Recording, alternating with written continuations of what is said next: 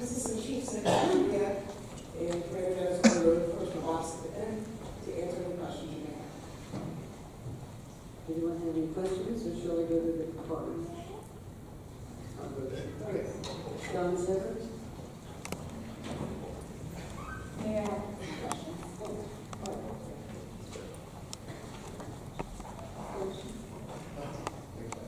You want to ask me a question now? If you want to ask me a question, John?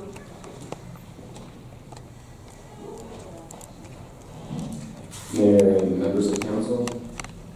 So a couple weeks ago, after the subcommittee voted to send this to council, I began circulating a new petition. So I got the results for you here. I got copies for everyone. Many of the people who signed this petition oppose giving these haunted weapons to the police, but weren't able to make it today. So I definitely wanted them to have the opportunity to have the voice heard. We don't need a militarized police force. We need a community police force. I know some of you, maybe at least one of you in particular, likes to point out when anyone's critical of the police that they're anti-police. It's not the case. You know, we're all smart enough to know that. It may work for you politically, but that's not the case. So when this item first appeared, I think it was this past summer in subcommittee, Chief Williams adamantly said this is not working. And she was fine just saying that. She wanted you to believe that it was just a communications device and didn't have this deterrent tone feature. But it does, and thankfully the community stepped up. And since then, this has been continued and continued and continued. So I would ask you to vote no. But for anyone who is thinking of voting yes, I would ask you, before you do, at least vote to continue it again, then go to Tempe, where you all can see how this works in person. And by that I mean, have the deterrent tone based on the specifications that the police force has said. You know, we're now limiting it to up to 5 seconds at a certain decibel level.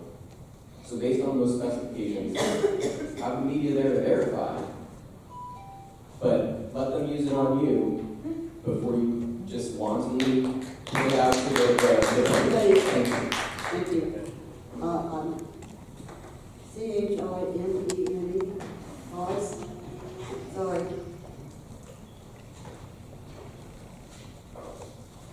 My name is Jeanette Hawes, and I came here today taking time off work again to remind the Phoenix City Council that you're here to serve the people of the city of Phoenix and not the police force.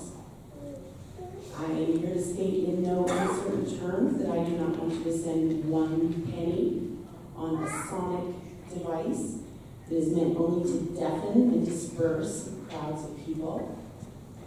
This is no way a communication device. That is a lie, Chief Jerry Williams. I would also like to remind the City Council that you're currently under a lawsuit, class action lawsuit, by the ACLU of Arizona for your actions when you used unreasonable force against the residents of Phoenix when they came out to greet our president with protest. It is our First Amendment right to protest our government when we are not happy with it. There is no other reason for this sonic device, aka a sound cannon, which deafens people. There is no reason for it to be used other than to silence the public. Chief Jerry Williams, if there are enough people coming out in the crowd pissed off, maybe you ought to just listen to them instead of trying once again to silence them. The lawsuit specifically names you, ma'am, for unreasonable use of force and several of your officers.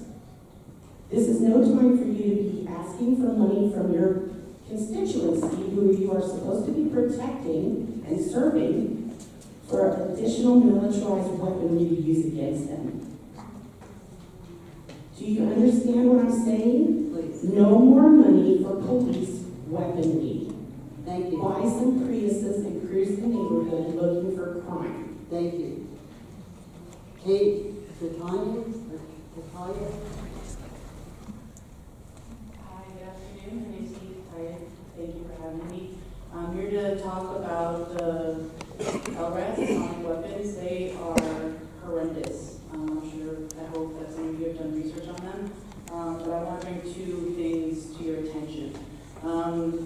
First of all, I think that you need to seriously be critical of the argument that the chief of police is bringing to you, that she is using as a base to justify her request for this weapon. The events of that day, a year ago, when we were there peacefully protesting with children, might I add, against a president that is racist, that is very actively enacting policies that are meant to kill and harm and separate us. We showed up peacefully, and the police chief's idea, I think, that when she requests that protesters disperse from what is their constitutional right to gather, that request is unfounded.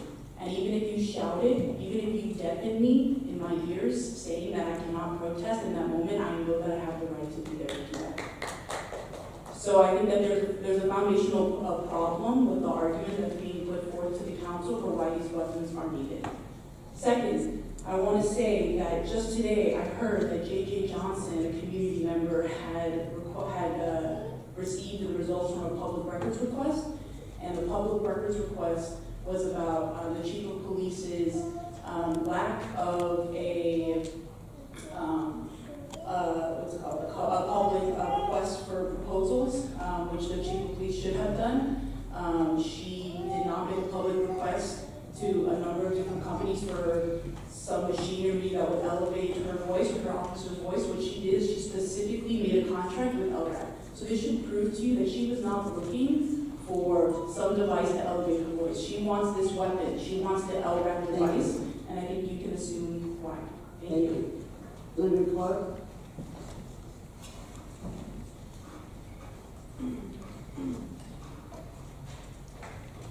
Thank you, Mayor and council members. Because we are the fifth largest city, or approximately fifth largest city in the United States of America, and because of the fact that we are one of the last major metropolitan areas in the United States of America to not have a civilian or some type of oversight police board. And again, I'm in the middle, so I get attacked by both sides. But the police have become militarized. That was demonstrated last year. I was there during most of that protest when the president was here. So because we don't even have an oversight board, and I understand why you were afraid, because as a politician, it's basically political death. You've got the Phoenix Law Enforcement Association, and I have them coming after me now, giving me tickets for every little infraction, selective enforcement, this type of thing. You know, we need to have accountability before we start handing over military-style weapons. And I say this because knowing there are officers who have given their lives and put their lives on the line. Again, see, I will get attacked by the other side. But there are other officers that shoot first and ask questions later. I know this because in the military, I was in the military police unit, married many good individuals, and some of them served here. But the thing is, you know, we need to have some type of sociological training, psychological training, and people are not the enemy. And these cannons send exactly the wrong message. Nobody's buying this. Oh, they're just for talking to the public. That is not true. We all know what their use is to be, you know, for. So, anyways, it's not about one side opposing the other. It's about the laws of humanity. It's about the Constitution of the United States. Whether you are a Trump supporter, you're not a Trump supporter, whether the police come after you as a Trump supporter or not as a Trump supporter with sonic cannons, with plastic bullets, you know, we need some accountability first, and that's what I'm asking. Please vote no on this. Thank you. Thank you. Gary Hernandez?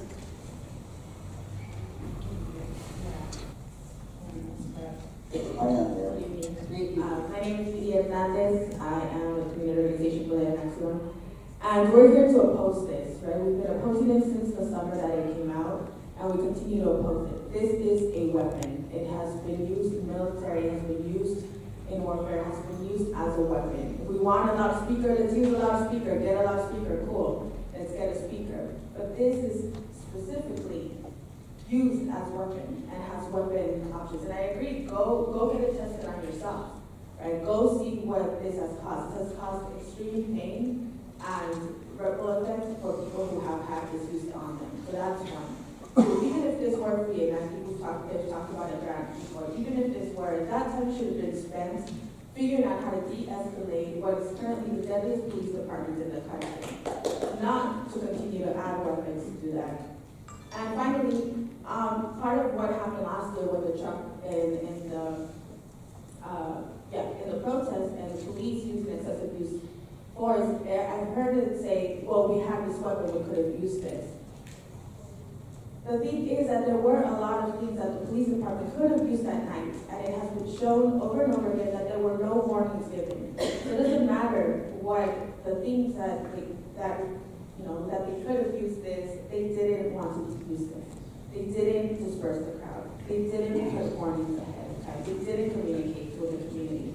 And so this weapon for us is a clear attack and continuation of a culture of violence that is within the police department. A culture that has caused mistrust with the community. The community does not trust this department. And adding more weapons is going to continue to further impact and continue to further separate the community from a police department. And we're going to continue to use these weapons. So we urge you all to vote no on this. The community has come several times saying to vote no. There are other options, find other options to get a loudspeaker.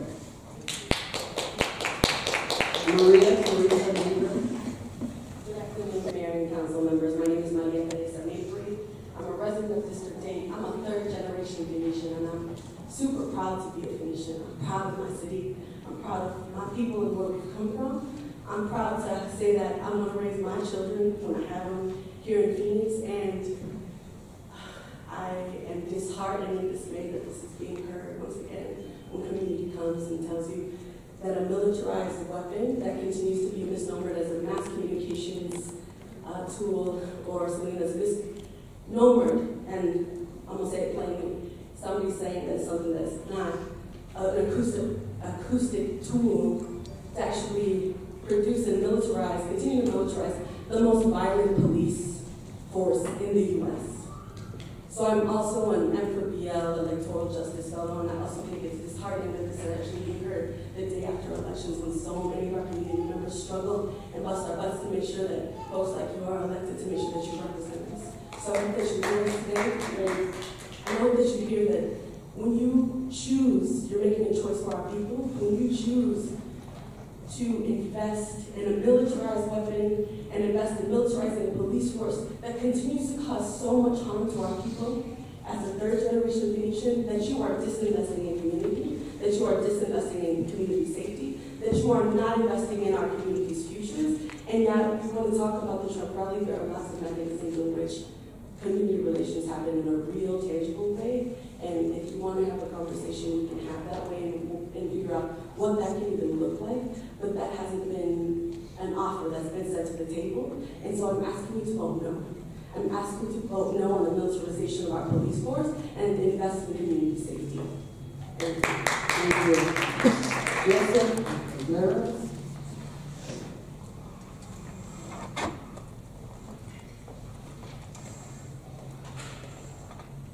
Hello, my name is Joseph Lagos, born and raised here in Phoenix, Arizona, South Phoenix. And I agree that the lack of oversight and accountability continues to result in a lack of trust. The fact that there was no public process, there was no request for proposal, the fact that it continues to be housed in the department that's currently being investigated for aggressive use of force. These are all problematic things, and if the goal for the city is to continue to build trust, I don't see how this process invests in that. To the contrary, investing in militarizing our police force continues to demonstrate that what matters is dominance and control, not trust building, not relationship building. I don't see how purchasing a sound cannon in any way fits with community-oriented policing. And so to support this is to continue to support what has been problematic in our public safety. And we continue to see that our most valuable resources are people. And our community has continued to show up to say we are willing to invest our time and efforts to create a safe Phoenix. Yet we don't see that responded by the city of Phoenix with actual investment to build those relationships. And so we keep coming and saying these things, what seems to be on deaf ears. And so we're here yet again, asking you to vote no on this. Again, this does not build in any way a sense of trust. It actually continues to further the divide that we feel, and to further entrench the fear that continues to be on the minds and on the hearts of the people that you're called to represent. Thank you. Thank you. Antonio,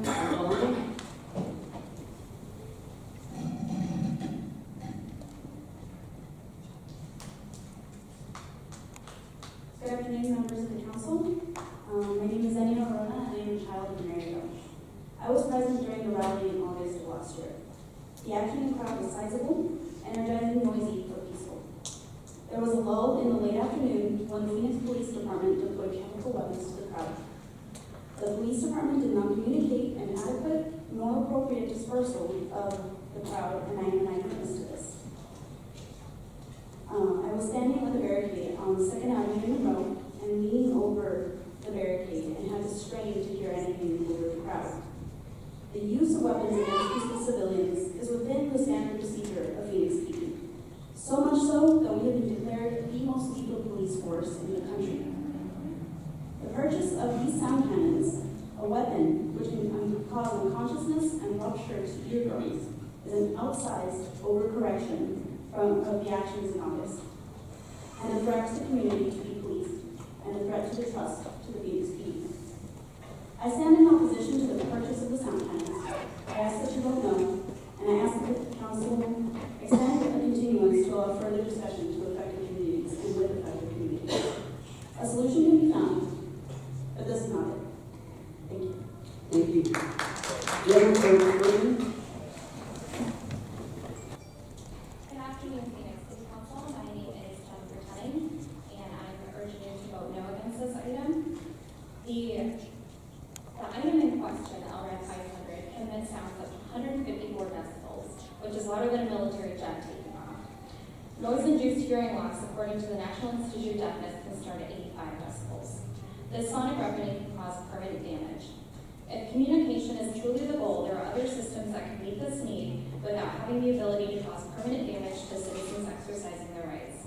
I echo what my peers have stated today and urge you to vote no on this item. Thank you.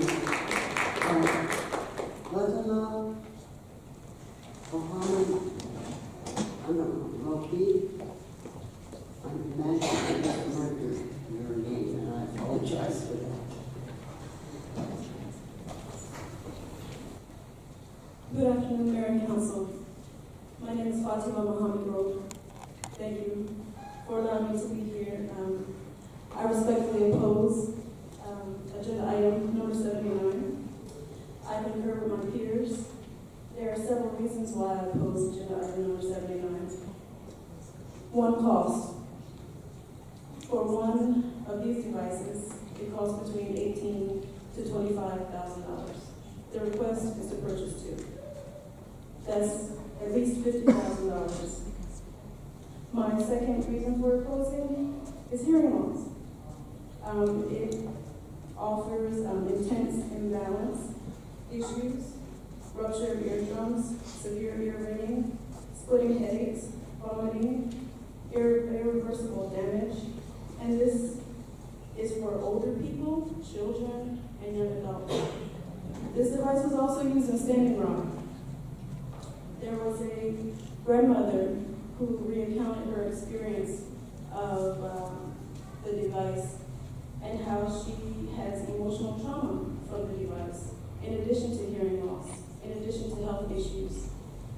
Adding this weapon would increase healthcare needs.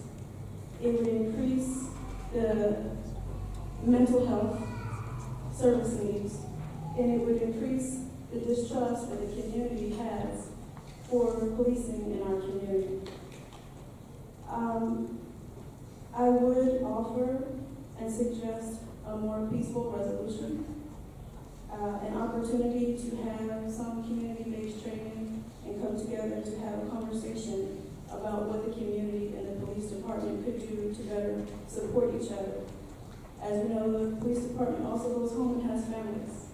So if one of the family members was in a crowd and a jet engine passed by and their child did not have protective ear covering, it could create that damage. But in a violent situation, this is, for lack of a better word, painful. Thank you. Lola, release you.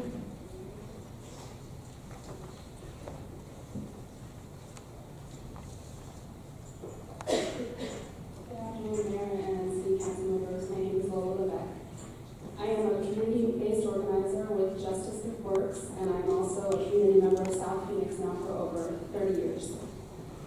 As we all know, South Phoenix is one of the most heavily policed communities in Arizona, and I am opposed to the police force, maybe the most deadly police force in this country, increasing their arsenal of weapons to residents of the community.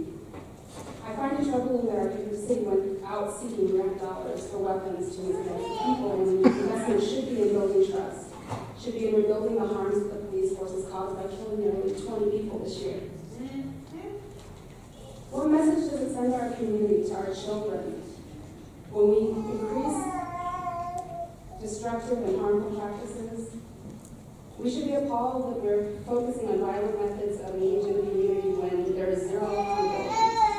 What's happened to the police force for having shot almost 40 people this year? Nothing, there's no oversight. So when they increase their arsenal of weapons, what's going to happen to us, the community? I personally am disenfranchised. I'm not able to vote. But I went out knocking doors for people who are looking at me right now. I take my son out knocking doors. I have no other voice but to ask the city council to listen when I'm speaking to you about representing me. You represent the people, you don't represent the police. So please listen to the people. Thank you. Any questions of staff? Mayor, questions? I have a few.